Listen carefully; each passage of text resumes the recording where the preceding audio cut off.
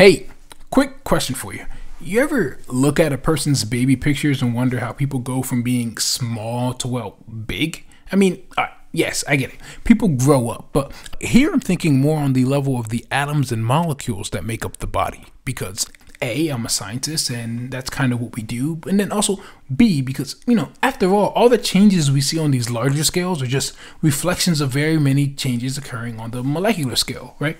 And so, if you think about it that way, then it's likely reasonable to assume that because the adult's body is bigger, it has more molecules and/or larger molecules than the baby's body. And so, this means that there are some molecules in this baby, and those molecules are interacting and combining with some other source of molecules in the world in order to become this adult.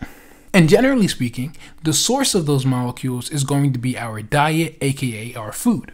And to kind of understand this, we can actually make a comparison here between food and wood. So what I mean by that is that the molecules in food interact with the molecules on our bodies in two primary ways. The first is as a source of molecular building blocks, or in other words, molecules the body can use to build new structures. And the second is going to be as a source of molecules for fuel, much like a campfire or firewood, right? Like what we have here. But in order to understand how and why this can happen, we need to briefly discuss the molecular basis of food. Right? So what are the molecules in food? Let me introduce you. All right, because generally speaking, food is made up of these three classes of molecules. First up are fats, then we've got sugars, and finally some protein. I'd imagine some of these sound reasonably familiar. These molecules are made basically from just a few elements, right? So this is color coded, and the gray balls are carbon, the white ones are hydrogen. Those are the big ones, right? So most of life's molecules are made mostly of carbon and hydrogen, but we've also got oxygen here in red and nitrogen in blue. Those are the other two big ones. And every now and then we'll also find small amounts of some other elements like this sulfur here in yellow. But the super interesting part here is that these are actually the same exact elements that make up most of the cells in your body, right? So you may notice on this right-hand side, the same colors as what we have on the left, right? So this is where the whole molecular lumber thing comes in. Our cells can take food and break it down into small building blocks and then use those building blocks in order to build new structures in our body, right? So this is how we grow, right? This is how babies become adults. Turns out we actually are what we eat. It's pretty amazing. All right, but before we get too excited, let's bring it in, right? So let's switch gears for a second here to talk about the other side of things. Because I told you before that food is like wood.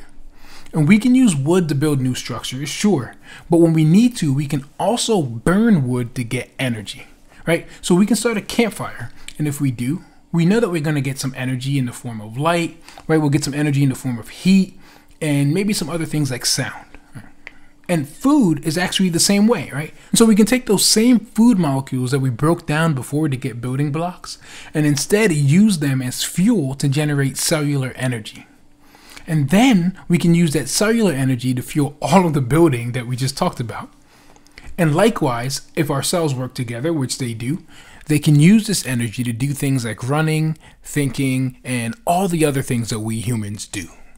All right, let's step back just one more time, because what we'll see is that these two processes that we've just described, right? So food is lumber and food is fuel, actually explain so much of life, right? So this is not just us.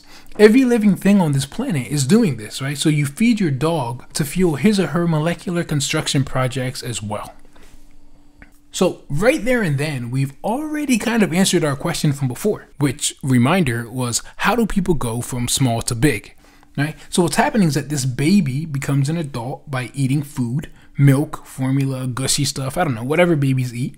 And some of the molecules in that food will be used as fuel to generate energy. And then some of that energy will be used to combine food molecules with molecules in the baby to build up a larger baby, aka an adult. All right. I hope that helps. Let's wrap it here. See you in the next one.